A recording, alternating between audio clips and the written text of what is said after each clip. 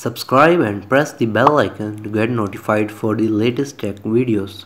Hey, what's up YouTube, this is Wasay here, and today in this video I'm going to show you how you can resolve the error that USB device is not recognized on your Windows 10 PC. So let's begin the video.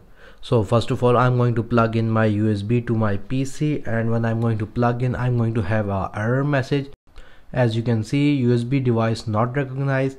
So if I click on it, it says recommendations. Try reconnecting the device. If Windows still doesn't recognize it, your device is not working properly. So this may occur due to two things: either your USB device has malfunctioned, or the other problem is that the port in which you are connecting your USB is not working properly. So first of all, I would recommend that you connect the USB to the different port of that PC. It might solve the problem in many cases, but if it still doesn't solve the problem, then you can watch the rest of the video. So I'm going to press on close. We're going to go to the search bar and type device manager. So here it's going to show your PC name. We're going to press on and expand it. We're going to go down where it says universal serial bus controller. We're going to expand it, and you're going to have a USB icon where it's going to have an error kind of label with a yellow error or warning sign label. We're going to right click on it and go to properties. A request for the USB device descriptor failed. So this is the device status of this USB drive.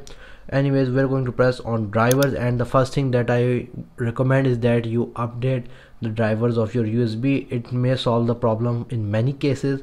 So we're just simply going to press on update driver, search automatically for drivers, and you can see the best drivers are installed for our device.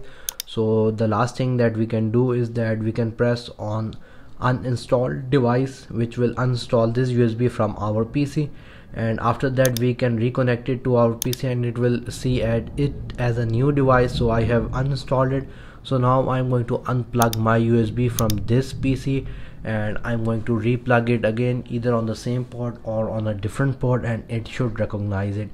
So you can see I have plugged it in a different port with all the settings done that I showed you, and you can see it has popped up the window of my USB, and my USB device is successfully, you can see red. So here you can see, if I go to this PC, you can see my 16 GB USB drive is being shown here. So guys, in this way you can solve the problem. And here on the universal serial bus, it also shows USB mass storage device. So guys, in this way you can resolve the error that your USB device is not recognized.